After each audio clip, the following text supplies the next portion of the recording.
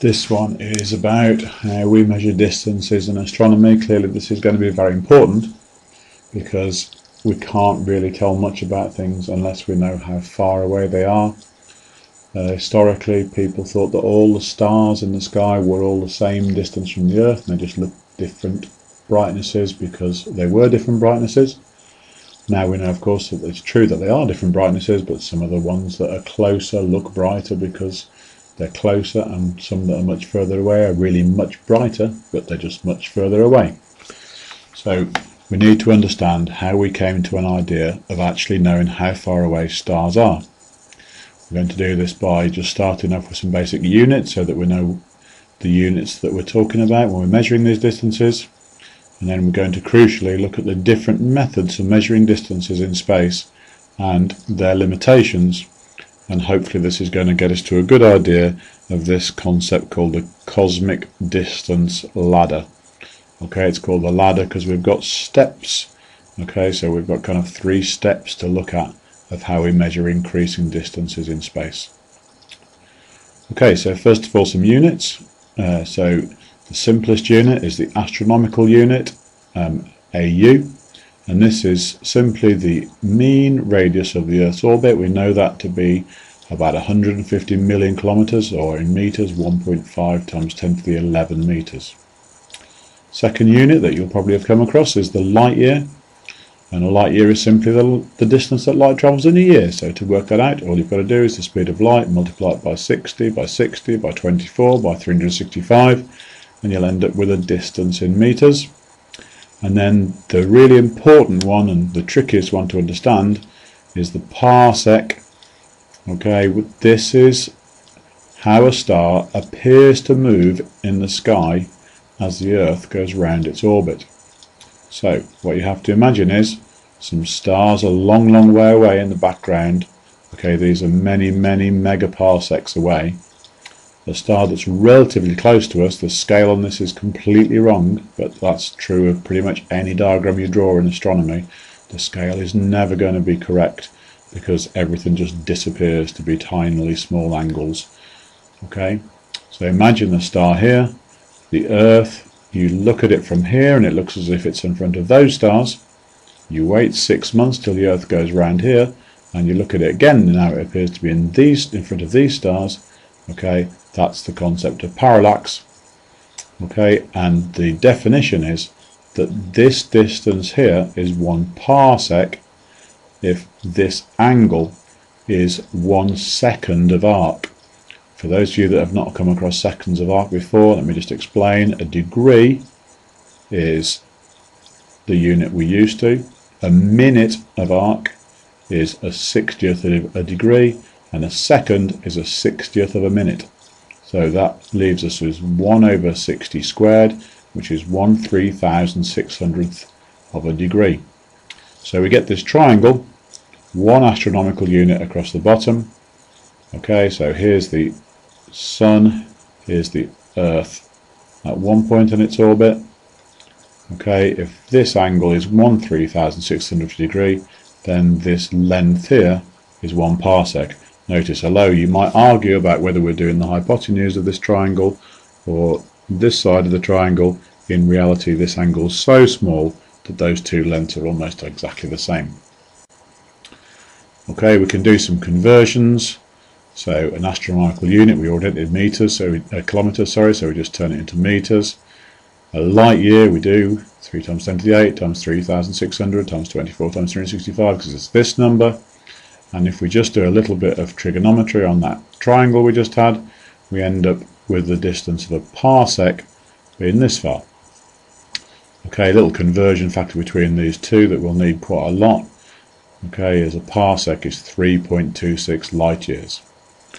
Now obviously that's quite a long way, you wouldn't want to walk it, but having said that, there are no stars closer than that to the Sun. The nearest star is about 4 1/4 light years away from the Sun, so it's more than 1 parsec away.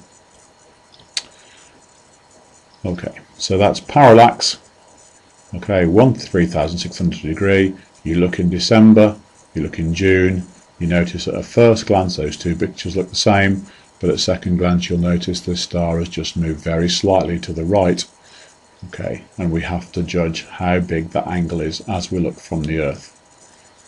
Okay, the Hipparcos satellite has used parallax to measure distances up to 500 parsecs fairly recently, but that's still well inside the Milky Way. Okay, so this is our first step in our distance ladder. Okay, it's important to realise that as you get further away, the parallax gets smaller and smaller and smaller. Okay, so the relationship between the distance in parsecs, okay, is 1 over the parallax angle in arc seconds. So this will always be less, if you're looking at a star, less than 1 second of arc.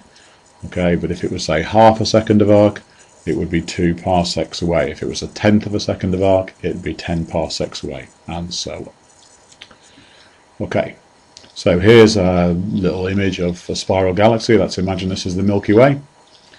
Here's our little bit with the sun somewhere in the middle of here. Okay, and we can find the distance to some stars at this kind of approximate scale. Okay, which is brilliant for finding out about a few stars, but it's not telling us much about the universe. So where do we go next? Okay, well, we need to get this crucial idea, okay? And the crucial idea is that there's a quantity called the absolute magnitude of a star. This is how bright it actually is. Okay, so if you remember back to the lesson we talked about a light bulb, the light bulb has a certain brightness, okay, but it's got a different apparent magnitude, apparent brightness, okay, according to how far away you stood from it. So the further away you go, the dimmer it looks. But if you also know about how far away you are, if you can tell any two of these things, they will tell you the third one. So if you know how bright something is, and you know how bright it looks, you can work out how far away it is. Okay, so any two of those will give you the third one. Okay, but you might be stopping and thinking, but how can we know two of those three things? If it's a distant star, we can't know how bright it really is. We can't know how far away it is. That's what we're trying to work out. We can know how bright it looks, but that's 1 out of 3, and 1 out of 3 is no good. But it just so happens we've got a huge help in this, and the huge help is things called variable stars. Okay, and this particular kind of variable star called a Cepheld variable. Okay, and it turns out that Cepheld variables are stars which are variable because they vary in brightness. And not only do they vary in brightness, but within that little circle, what we find is we can spot enough stars to work out a pattern, okay, of how the period of the dimming and brightening of the star tells us its absolute magnitude, its actual brightness. Okay, so if we can plot a graph of stars inside that range, okay, then we can see stars which are too far away to measure, but we can get how bright they actually are. But what they did is they looked at it and they found some Cepheld variables within Andromeda. And then they did the calculation and they looked at how bright they looked and they worked out how bright they actually were, and they found that Andromeda is not inside our galaxy. It's not like the stars that we looked at inside there. It's actually much, much further away. Okay, and this was the first evidence that in fact the Milky Way wasn't the only galaxy. Not everything was inside one great lump of stars in the sky. There were other galaxies as well.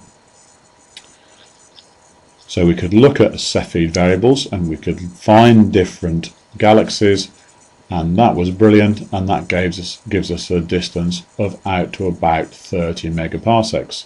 So now we've got the Milky Way galaxy somewhere in the middle here, and we can look at all these other galaxies and we can measure the distance to these galaxies quite a long way outside the Milky Way. Fantastic, but we've still got 30 megaparsecs as a limit. That's about 100 million light years, which is quite a long way, but it's still only a tiny fraction of the universe.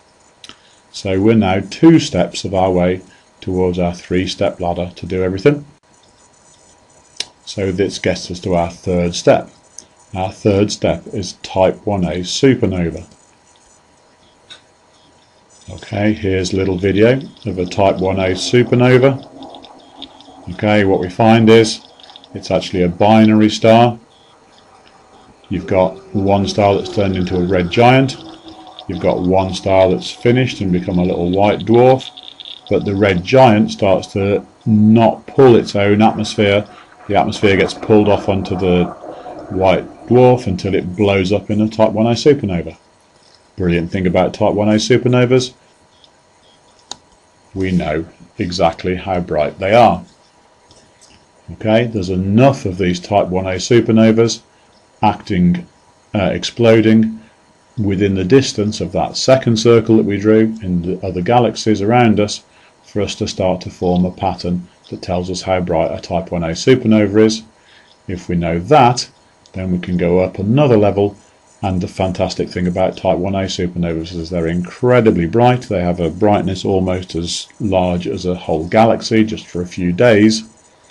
Okay, and hence if they happen in very, very distant parts of the universe, we can still work out how far away they are, because again, we know their absolute magnitude, that's their real brightness.